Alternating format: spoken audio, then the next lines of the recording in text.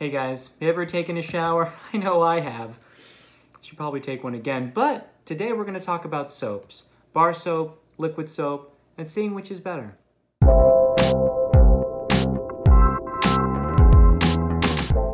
So today we're going to compare your classic toilet soap or hard soap and your liquid soap or detergent. Now, these two products ultimately act as surfactants, and surfactants are essential in keeping our bodies clean because they combine the lipophilic component of our skin and oils that we naturally slough off and collect grime and debris with the hydrophilic component of water to allow those two to interact with each other. They form these compounds that surround and attack the oil and then encapsulate it in the hydrophilic end of the molecule, and that's called a micelle. So surfactants basically allow oils to be washed cleanly off the body. Now, how do they get to that point? Well, basically, the mechanism of creating soap or detergents is a combination of mixing some form of triglyceride or fatty acid and a strong base. Now, depending on the source of your triglyceride or fat, could determine what the overall product will be. Same thing with the base that's used. If you're using a lye or sodium hydroxide as your base, then the salt that will be formed will tend to be solid or hard. And if you're using potassium hydroxide, that will tend to be soft, like a detergent. And the overall process of making soap with lye is called saponification. It's the same process that's been used for generations, if not millennia. And typically they'll use animal fats like tallow, which is a beef lard. It is widely available and relatively inexpensive. There are ethical and environmental considerations when you're looking at beef-derived products because of the carbon and resources needed for beef cultivation. But overall, this is considered more or less a waste product, so it's hard to really calculate what the environmental impact of tallow is specifically. However, the vegetable-based saturated fats, either coconut or palm oil, have been studied heavily, and they can both be used in hard and soft soaps. Now, coconut oil is probably the most environmental friendly overall, at least because it has a much smaller percentage of production compared to palm oil. Now, palm oil has been studied quite extensively. It is the most common source of the vegetable fats used in soaps and detergents around the world. And basically, as a summary, there's been many different studies that have looked at the environmental impact of cultivating palm oil. The bottom line is this: so it is actually a bad or a positive carbon impact in terms of harvesting palm oil from territory that used to be a rainforest. Now, on the flip side, if non-rainforest lands were used to promote palm development, then it actually turns out to be a net carbon sink. And the carbon that is used and sequestered into the product actually outweighs the carbon that would be produced by either the manufacturing process or the harvesting of the palm oil. It's important to know where your resources are coming from, and you can actually look into it if you reach out to different companies and see what their source of palm oil is. So palm oil, tallow, coconut oil, that's where you get your fats and your fatty acids, and then your basic chemical bases will be used to mix together. And basically the process of creating these two is saponification in hard soap and ethoxylation in liquid soap. Now, saponification is a low energy process. In fact, you can make homemade soaps. We're going to talk about that in just a minute. Whereas ethoxylation can actually require quite a bit of heat generation. So heat sequestration from that process is something to think about from a thermal energy standpoint, as well as water waste, because there is a lot of dirty water excess that has to be filtered off to make the products pure. Now, soaps can also contain antibiotics. The most common is triclocarbon. Triclocarbon was really common in the early 80s, 90s, 2000s, and then it's slowly been phased out. I think the FDA is actually limiting its use in most commercial products because it hasn't been shown to be any more effective at fighting bacteria, particularly Staph aureus, which is a skin bacteria that we all have, than just normal soap. So again, when you're looking at normal soap, the way that it works is through the lipid component of the salt. And the lipid component of the salt helps break down certain structures in cells and viruses. So viruses that contain a lipid envelope, like coronavirus that causes COVID-19, that's why it's important to use real soap, because it is the best thing that you can use, and it's better than the alcohols in breaking apart the virion structure. So We discussed basically the raw materials, which is the detergent or the soap salt itself. And then you also want to think about packaging. So packaging when it comes to hand soaps is obviously much less. That weight of the package is negligible and it's typically wrapped in a thin plastic, which is usually a low density polyethylene, which is class 4 in terms of the recycling number, versus a class 2 high density polyethylene, which is used in containers. Now, these can be recycled at home. So if you wash these bottles out, it's easy to recycle them. The low density is a little harder to dispose of.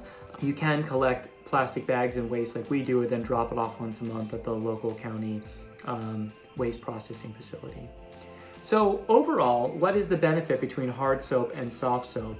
Well, in general, hard soap is better for hard water environments. So if you have high concentration of dissolved minerals like magnesium and calcium in your water, hard soap is better. It will basically lather more and emulsify more, and for that reason it tends to make people feel a little bit more clean, but it does worsen your dry skin in some situations because it doesn't have the moisturizing component that the liquid soaps do. So for soft water, this is better. It doesn't lather quite as much in hard water, and for that reason you end up using more than you need to, and it can be a little bit wasteful. This does contain these different emulsifiers and chemicals. They can be caustic and almost create allergic reactions in some people. So if you have sensitive skin, I'd actually recommend bar soap.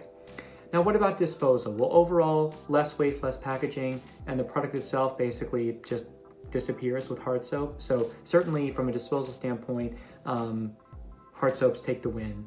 And of course, you have normal recycling for this. So as long as you recycle or reuse these bottles, the environmental impact is certainly more, but not catastrophic. Now, the other thing to know is that there are non-polyphenol ethoxylates that can be byproducts in some soaps and detergents, particularly often more commercial grade, and those can be actually derived from petroleum, but they can have toxic and endocrine effects, so just keep in mind. You may see warnings or advertisements about sulfate or parabens or phthalates, and they are more prevalent in liquid soaps and shampoos, but the evidence really isn't that strong that they form any sort of endocrine or neurological or environmental impact, especially in the quantities that you would come in contact with.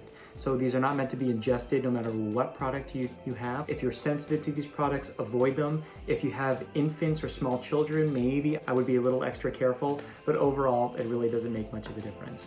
And you can go to the FDA website. I will link down to some of those links below so that you can double check for yourself. So from a product quality standpoint, both have their purposes. Overall, I would lean more honestly towards hard soap most of the time. Now, what about the cost of these products? Now, you've probably seen some videos or research, and just in your own life, you might have realized that hard soaps tend to be cheaper. But how much cheaper is it? Well, I crunched the numbers. I looked at 3 different online and retail distributors, Amazon, Walgreens, and Walmart, and I looked at the most common brands that I saw on their website or on the shelves, and I compared the hard version and the liquid version and just look at the overall cost.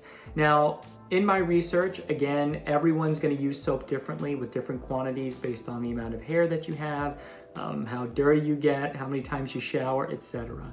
But assuming that on average, most people get about 7 washes from 1 ounce of hard soap, and they get about 2.9 or 3 washes for every liquid ounce of liquid soap, okay? So with those numbers, I actually determined what the overall price per wash was for each of the respective products. So here's a list from Amazon. In the left column, you have basically the raw data. I just looked at the price, how many ounces, and I just calculated cost per ounce and therefore cost per wash in dollars. And you can see that it averages about 8 cents per wash with hard soap from these numbers. The liquid soap is 17 cents per wash. Now, Walgreens, the average for similar products actually was a little bit less expensive, about 6.7 cents per wash for the average of all the hard soaps. And here, about 16 cents for the liquid equivalent. And lastly, I did Walmart. Walmart was the most expensive for this particular unscientific survey. And we see that's about 9 cents per wash, and their body wash is about 18 cents. So overall, I summarized the data here. We see that if we assume, again, 7 and 3 as the amount of washes per ounce respectively, The average overall, it was about 25 bucks, give or take, for hard soap, which is $58 per year for liquid soap. The cheapest hard soap overall in July of 2020 happened to be Jergens when purchased from Walgreens, and that'll cost you $6 a year.